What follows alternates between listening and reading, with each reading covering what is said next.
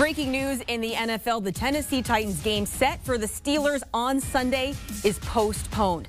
The Titans coming out with another positive test on Wednesday, bringing their total to 4 players. We were waiting for a press conference from head coach Mike Vrabel. It is scheduled for early afternoon, but we're going to wait to see if that happens. But this is the latest development following the Tennessee Titans having an outbreak of COVID. The total number of players now up to 4.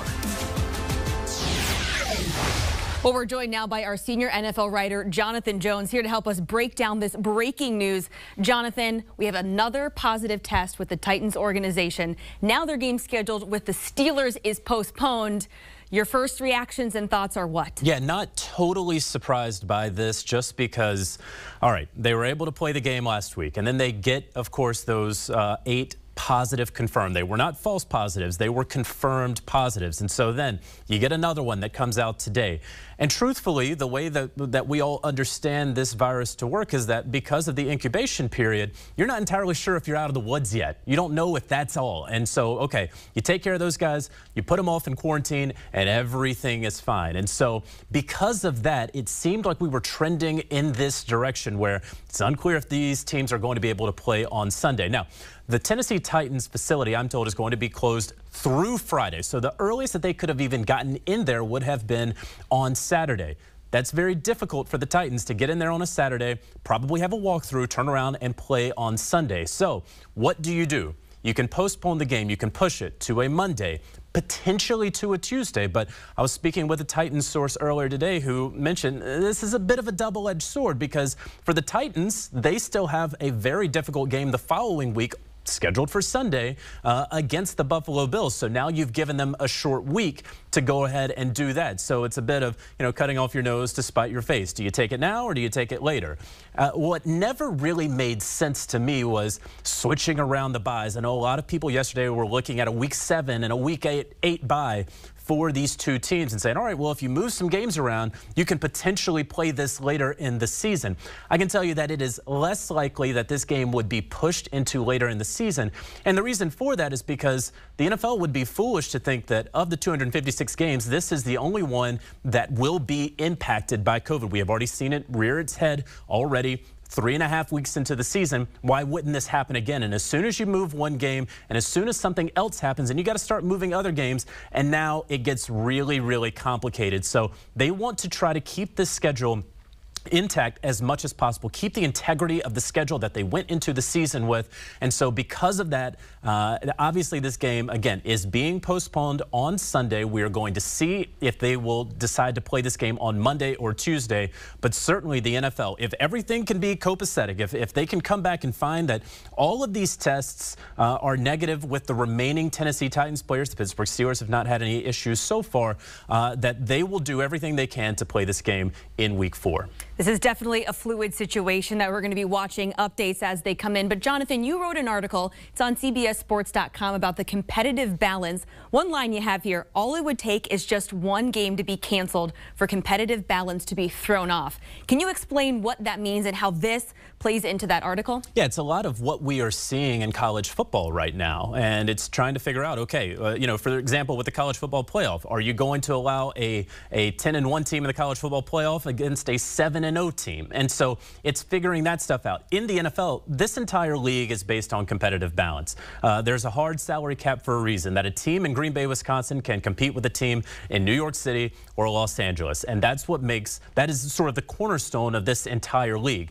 What we also understand is that a 16-game season, everybody plays 16 games.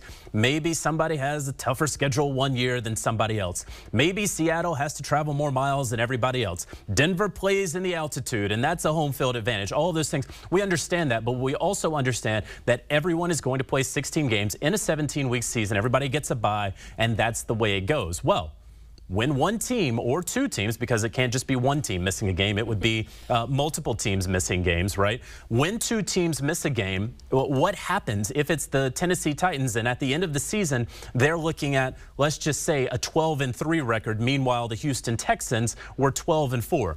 What do you do with the AFC South? You can continue extrapolating this and going down the rabbit hole on and on and on. But if it happens to one game for two teams, and it is likely, and of course, again, it is very possible. I understand that this is an isolated incident and one doesn't mean that it will happen again, but that we have seen this happen after just 3 weeks in the NFL season, I think we would be foolish to imagine that this is it. And so because of that, this is the issue that the NFL faces. And it is crucial to note that the NFL has not publicly come out with, hey, here's what we're going to do if there's a 12-3 and a 12-4 team at the end of the season. They've kept their plans under wraps, and I've been asking these questions for months in conference calls with NFL executives and officials. And so because of that, they are kind of flying, I guess, a little bit by the seat of their pants. They do not want to show all of their cards right now. It's understood, but again, they want to play all 256 games, and that is why this game right now is being postponed for the sake of competitive balance. Allow the Titans to get a day or two of practice, and hopefully they can play this game if all the tests come back negative on Monday or Tuesday. Jonathan, do you see this as a wake-up call to either other teams and how they maybe are approaching their COVID protocols, and just knowing that this is the first incident, start of week 4? We knew it was going to happen. It was just a matter of when. Yeah, I think so. And that's why the NFL has also been so on these head coaches about wearing masks. And I know a lot of people in the general public don't really understand. If they're being tested daily, why are you wearing a mask? Well, the very basic reason is that I can test negative for COVID. I cannot have COVID in 1 minute and then grab a door handle and then I can contract COVID. And that's sort of the idea, is that these guys are not in bubbles. And it is not the NBA. It is not the NHL. They're doing all that they can. These team facilities are spick and span. It is about as good a deal as you can have. But football obviously is not conducive to social or physical distancing. And so when we understand that you can take a test one day, the next day can come back negative, that doesn't mean that you did not contract COVID in the time it took from having that test taken to getting your results. And then, of course, they still don't test on game day. You know, we had the issue with the false positive with Matt Stafford. And so we talk about daily testing. They are not getting 7 tests a week. They're getting 6.